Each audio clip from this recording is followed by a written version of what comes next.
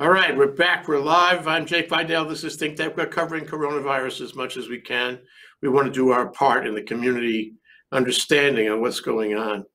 And we are actually covering it pretty well. We probably have 65 shows already about coronavirus, and we're having more all the time from various parts of the community. And today, the part of the community we're talking to is Larry Grimm. He's a hospice worker, a rehabilitation worker, and he's going to talk to us about the most vulnerable members of our community, that is the Kupuna. And of course, this is Aging with Grace, which is the name of the show Larry has done with us from time to time. Welcome back, Larry. It's nice to see your smiling face to the extent that I can see it under the mask. Yeah, tell us about the mask. So this is a paper mask. This is a simple mask. And it's used to be available. Right now, these are provided by my Bristol hospice. And we use them when we go into facilities. And it does one thing. It keeps me from sending aerosols out to other people when I talk or sneeze or if I cough. And that's very important to keep in front of a Kupuna. It also protects me from aerosols coming into my face if someone sneezes or coughs at me. But also the third thing it does is it says to the facility and to the patients and family that I have a consciousness of what's going on. And I have a concern people that I relate to. I'm at home alone right now, so I'm going to unveil myself. And don't touch your face. Yeah, don't touch your face with or without the. So you're a minister also, and there have been some interesting pieces in the paper about prayer, about religious organizations getting together to pray. This is grouping, and I guess it depends on exactly how you organize the group and how you pray, but it's been a source of contagion. And I wonder if you have any thoughts about that. You know, the power of prayer. It works alone, individually, but it also works in groups, and groups may not be the best way to go lately. You got any thoughts about that? Yes, I'm a Presbyterian minister, and I'm working as a chaplain, spiritual care provider for hospice. Some of them go through their end-of-life process, and mine is marshal all the spiritual resources they have. Sometimes those spiritual resources are communities and churches that are praying for them and people who care about them. And this time, right now, I am very upset about churches and congregations and people who gather intimately in a prayer group and violate the social distancing. It is, to me, it's akin to the snake handlers, the snake handlers who say, oh, yeah, the Bible says we can handle snakes, so let's get a few snakes out and throw them around. And yeah, they're venomous, but they won't bite because God will protect me. Well, God didn't give me a mind, give us minds and capable analytical capabilities in order to abandon them and throw them away and call that faith. I disagree with that totally. So yeah, I'm very upset about Liberty University that called students back in to close contact and other churches that are violating this very wise mandate to keep a distance. Mm-hmm. Okay, let's talk about hospices and rehabilitations. Let's talk about how life has changed for you as a hospice worker. And for the patients in a hospice, there must be some significant changes going on because of the vulnerability of the people in the hospice or the rehabilitation hospital. Yeah, there very much, there very much is. In terms of facilities, Jay, the facilities are taking a strong positive uh, uh, policy and practice of some of them barring visitors totally. Not even family members are allowed in, and some of them bar our hospice care except for a minister, except for the nurses and the healthcare assistants, in order to make sure that the number of contacts are limited. Um, and I think that's, again, a very wise thing to do. It's hard on some of the family members because family members may come and from long distance and want to be in contact but can't do that. But that's really precisely the issue. And as 14-day quarantine is on people who arrive on the islands that Governor Ige has put in place, as hard as that is, it's so wise because we don't know who they have been in contact with back at home in Washington or in California or in China or in Asian countries in South Korea. And when they come, they can possibly bring the virus with them. And they get around grandma who's dying and they want to hug her and they want to hold her and embrace her in their family love. And they can impart the virus to them. And before we know it, the virus has leapt from that person onto a healthcare worker or onto another friend who comes to visit, and or onto a chaplain who's sitting by. One of the experiences I had, Jay, was with one of my Japanese background. Just there, she has family that travel back and forth to Japan, and she and I usually have no conversation because she doesn't speak. But I sit with her, and she looks at me, and I look at her, and meditate together. Well, I was sitting with her the other day, and all of a sudden she sneezed, and I was 6 feet away, fortunately, but she just let out a huge sneeze, totally unexpected, and it wasn't like she usually sneezes when I go to visit, so I wasn't anticipating that. But in that sneeze, I didn't know what could have been in that sneeze, and I ended the visit immediately.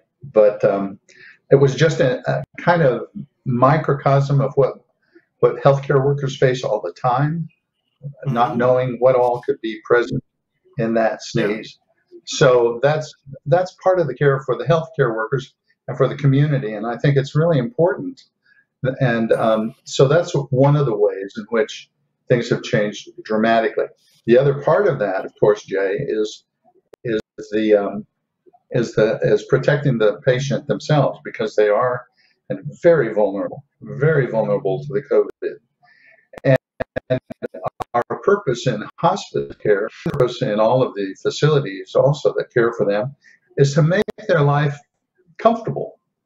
That's palliative care. Make it comfortable, peaceful, an end that will be, for better or for worse, as pleasant as can be. And if we allow someone to come in with COVID-19 and with the patient who is so vulnerable, then the patient is bound to have a horrible ending if it takes root, which it likely will. Can I bring up that sheet, Jay? Yeah, let's look at your sheet. Larry's made a sheet of questions for visitors and empowering Kupuna, very important. So Larry, why don't you go through the points on the sheet? I think it's very important you do that. I'd like to. Thank you, Jay. Well, first of all, my interest here is enabling Kupuna to be empowered. So if you're at home, for instance, and you're in the vulnerable age group, whatever it is, or if you're in the vulnerable situation, as we'll define it a little bit here, you have a reason to ask these questions of people. Now, these are the questions that I get asked, Jay. You ask change for us when I go in to visit somebody. I get my temperature taken usually, and I was 98.5 this morning. I get my temperature taken, and then I am asked these questions. And I think they're questions that anybody can ask of a visitor who comes. Show those back up again, Eric, would you please? So who's vulnerable? Well, everybody, in a way. One said, I think it was Dr. The physician on the task force said, everybody's vulnerable. This is a novel virus, which means there is no herd immunity. There's no shared immunity. So everyone in the world is vulnerable. There is no immunity in any human being. Secondly, those who are over 60, they also have certain vulnerability because our bodily function begin to dwindle sometimes. Also, those who have any kind of history of respiratory illness, they are very vulnerable because this virus attaches the throat and then moves down into the lungs. And one person has had COVID-19, was talking about it on Facebook yesterday, and he said this thing turns your lungs to glass. I mean, that of lung turning to glass is just a horrible image, Jay. Excuse me. And so anybody who has those those vulnerabilities has a right to ask questions of people coming into their space, and certainly that's what the facilities do to protect the patient. So the question is, let's see, have you been in contact? Have you traveled anywhere? Have you traveled outside of the country to any place? And we changed it here to, have you left the island? Have you even traveled to the mainland? And have you, and in the past 14 days, because 14 days is that incubation period. Is that the first one? Have you or someone you know? Yeah. And in the last 14 days. So if that answer is, if the answer to any of these four main questions is yes, then it's a good reason to say, hey, not now, come back. So this is not theoretical, what you're reading. This is not theoretical, this sheet. You're actually doing this and acting on it. Am I right? That's exactly, that's exactly right. So, and then the next set of questions has to do with your health of the visitor. What's your temperature? Who are at home, get a thermometer that you can put up to the forehead and brush around the forehead. Take the temperature of anybody who comes to your home who wants to talk with you, and have a mask available if you want, if you're able. The N95 masks are just for the health care providers. They shut out 9% of all incoming virus and such. So you ask about the temperature. You had a headache. That's another indicator. What's the third one there? What's that third one? I mean, having breathing difficulties. All these show up again and again as we're hearing people talk about being in the realm, being assessed as hazardous. It's a predictable manifestation. It shows up in the temperature. It shows up in breathing. It shows up in coughing. It shows up in headaches. It shows up in not sleeping well. And so if anybody's coming around my Kupuna, and I want my Kupuna to say, test this out with them. Don't let them come in to your space without knowing positive answers about this, or negative answers about this, actually. Yes, yes. Well, so suppose be able to. So, are those all the questions now? Yeah. Suppose one of your Kupuna starts experiencing these symptoms. Well, I hope it hasn't happened yet, but suppose it does happen. it's possible, certainly in these times. What's your plan? What are you going to do? Well, that's a good question, and we have one of our patients, as I understand it today, has signs of this. At that point, that's really when the local facility takes well to help get through it, as if they're able to get through it. But are you going to be equipped?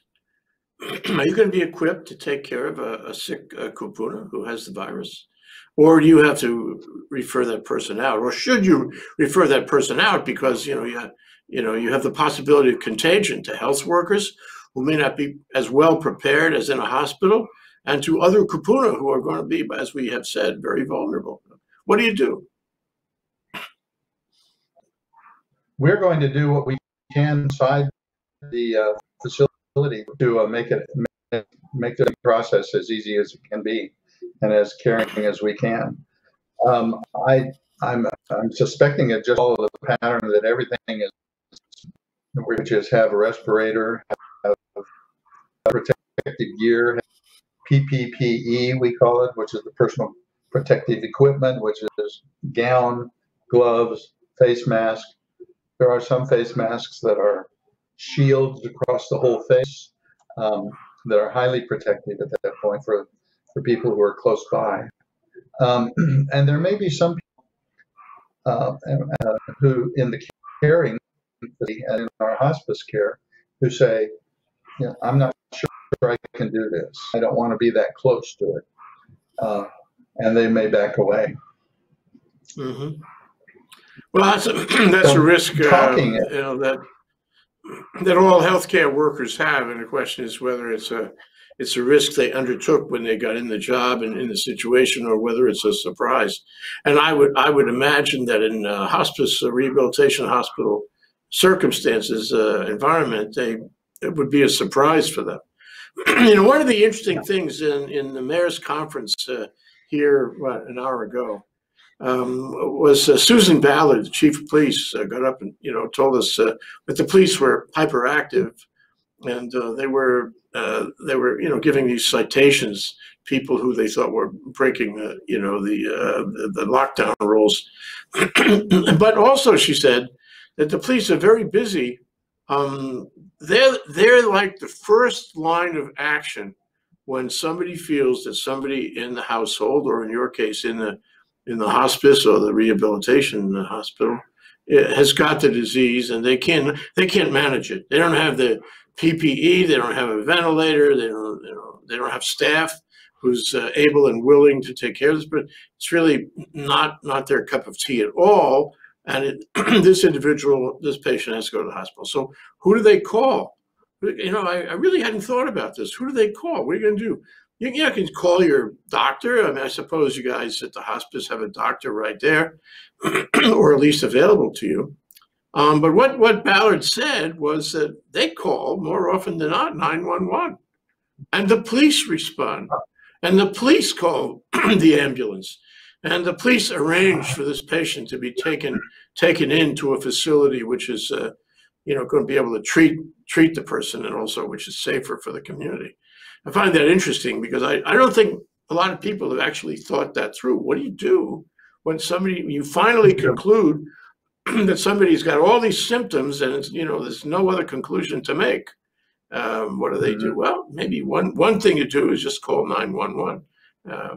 We still do have hospital facilities here. Yeah. Another thing that can be done, Jay, is they can first call their PCP, their personal care provider, and say to the PCP, this is what's going on, and then my history. What do you think I should do? And the PCP will help make some judgment as to whether or not it's severe enough at this time to go in for critical care. And I think the important thing there is that talk about flattening the curve, trying to make it so that we don't get overwhelmed. The system doesn't get overwhelmed with all kinds of of False alarms. symptoms that, well, false alarms are early on in the stage of development that might be Okay. that might be okay later on. You know, that some people might develop an immunity to it and be able to recover very well and much more quickly. But if everybody who gets a sneeze goes to the emergency room, then we're in trouble with being able to support those who are really far along. Yeah. Well, so I'm just wondering how it's going to work going forward. This is going to be more contagious, or at least more people are going to, catch the contagion, and people are going to be more concerned about it. And you run the risk that the hospitals won't be able to handle the intake either by personnel or equipment. And you guys will be tremendously burdened because whatever risk you perceive now today, it'll be worse. Not only in the de facto, level of risk, but in the fear, the level of concern about the risk.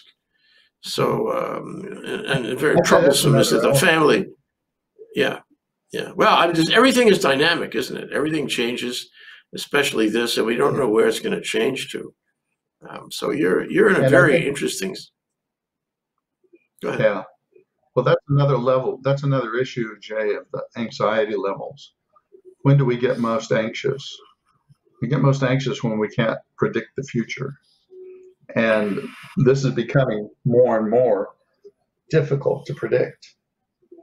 And as much information as we gather together, it still seems to be feeding the anxiety levels. So that and I can feel it. It's an intuitive thing. But when I go into a facility, I feel that anxiety level, rising in the staff, and how uncomfortable that is for them to live with that anxiety all day long.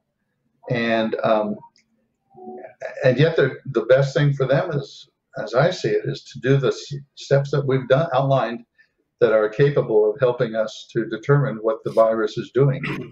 Yeah, but one of the things you do, Larry, is you communicate with the patients, and that's an art form all in itself. These people are already under stress. They're obviously worried about what the future is for them, and they're trying to make peace with life in general.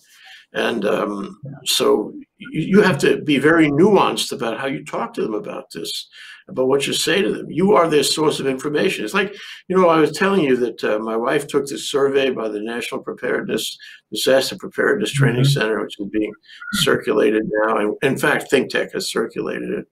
One of the organizations circulating it. And one of the questions is, what else do you recommend? So she said, I don't understand how the people in this community in Hawaii who don't speak English are getting their information. They may not be getting information like everyone else because they don't speak English. You don't watch television all day, but if you can't speak English, it doesn't help you much. And it's, in a funny way, it's the same thing in a hospice or a rehabilitation center. People are beyond the ordinary streams of information. You, Larry, and your coworkers, you are their information provider. So how do you see that? What do you do about it? What kind of message do you give them? What do you want them to understand and know about? Well, I think the first thing is the limitations on what we know, that we don't know everything about it. The second thing is that things are being done to figure it all out, and how to best position ourselves for health and well-being in the setting right now. Third is that the virus, when it's external, is really very vulnerable. So these precautions that we're talking about, washing hands, making sure you don't touch your face, cleaning surfaces all over and keeping those clean, all those precautions, although they're not elaborate, they're very simple, but because the virus is not that healthy, that strong, those are good means of protection. These standard procedures, well, let me back up a minute. My wife was a is a dental hygienist, and when the HIV came around, she was treating HIV patients, and I said, "What do you do?" And she said, "Well, the virus is vulnerable, and after every patient, I do the same alcohol cleansing of my operatory, the whole operatory." And I make sure that I cover every space, every surface, and that's a standard procedure.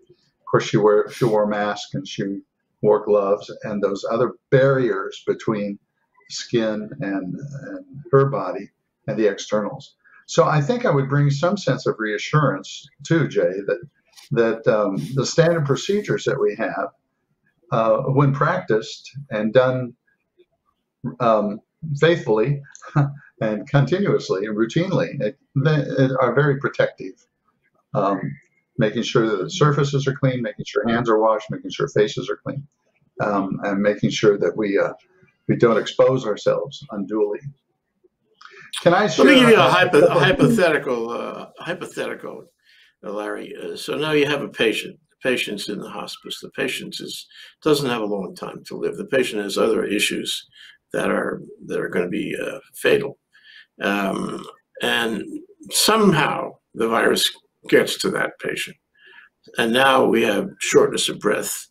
We have, a fever. We have an inability to breathe properly. All that. And all of the touchstones you mentioned are met, or at least a number of them are. And any rational person now, knowing what we know, would conclude, that this is pretty sure this is going to be the virus. And given the fact that this individual is vulnerable, very vulnerable to start with, now we're going to have to, take him to a hospital or her and let them try to save him. But knowing, of course, that you put somebody in a ventilator, this is the national statistic, and about half the people who go on ventilators don't come off ventilators. That's it for them. And for the people you're talking about in the hospice or rehabilitation hospital, it's not likely they're going to survive. So you're a hospice worker. You're a kind and gentle man. You're a man who is tremendously empathetic. That's the nature of your life on the planet. What do you say to this patient who's already, in the last chapter? What do you say when you come to the conclusion that this person has the virus and will not be able to see his or her family again? What do you say? What do you say? Yeah. Well, first of all, I want to know how you feel about it. How are you feeling about this disease? What's going on in your own soul about this? How much aware of it? What are you aware of? Are you aware that this is evidence of COVID? And does that? I mean, I wouldn't even mention the disease. I would just wonder if they know about it, how much they know, and how much they don't know, and then move from there. The feelings of loss begin to set in. It's what's called anticipatory grief, of course, and the patient can then begin to grieve intensely about not being able to see the family, about not being able to recover. And that anticipatory grief is expressed in many ways. I mean, some people press it down, of course. They don't want to bring it out. So my challenge then is, do I try to suggest things that would open that up and say, have you thought about this as being bringing you closer to the end of your life? Have you thought about what that means for you, and how does that touch you emotionally to think that you might not be able to see your family again? So those are the kinds of things that I begin to explore, Jay, and try to do it gently. Everyone has a right to deny what's going on in their lives, and so we'll find a lot of denial of people who say, I just don't want to deal with it, and maybe if I can deny it, it'll go away. There's a certain kind of bargaining that sets in. Elizabeth Kubler-Ross's 5 stages of dying become evident, and sometimes they can move through those in very quick manner. But to listen to that, what are they going to discover as they share with a hospice worker what's going on? And it may not be me. It may be the CNA who comes and cleans their diaper, and changes their diaper, cleans that we listen with that kind of compassion, um, so that we're a companion rather than trying to teach something else. Yeah, yeah. It's the person who holds hands. Although it's hard to hold anybody's hand with this contagion. The last question I want to ask you, Larry, which is something that has just occurred to me, is that you deal with people who are dying all the time, and that's your place in life these days, and then the fact you're a minister that is part of it, and up till now, up till January, February of 2020, it's been a certain ball of wax for you doing this. Okay, now the ball of wax has changed. Now there's another element in the calculus here, that you have another risk that changes it, and something you have to watch for, something you have to protect yourself against, and something that will be really final as soon as the diagnosis is done, because this person really can't engage with anybody in the same way, no matter what his or her condition is in the last chapter. It's changed. And my question is, how has it changed for you? You start out empathetic, and now you're in this tremendous risk zone. And wow, how has it changed for you? Well, it sounds selfish, perhaps, but I certainly do want to protect myself, because I'm in that Kupuna area. I'm in that possible vulnerable zone myself. I've had some respiratory issues. I've had my share of those, and I have also, of course, I'm 71 years now, next month, and children that they call me now because I've introduced them to that beautiful word. So I'm very conscious. I have to be very conscious of those things that I've described already that are preventive, and so that's the first thing. The second thing for me is that the dying process for my patients may be tremendously sped up, accelerated tremendously if they get this virus, because it doesn't last long. If it peaks quickly, it seems to take them fast. So I can be a help to the family at that point. That's probably a more important focus than the patient themselves. Am I making sense? Yeah, in a funny way, it makes you all the more important. It makes you part of the process, and it makes you revisit your whole role here, because the stakes have changed. Larry Grimm, hospice worker par excellence extraordinaire. Thank you so much for joining us here on Aging in Grace. This is one hell of a time we live in. Thank you, Larry.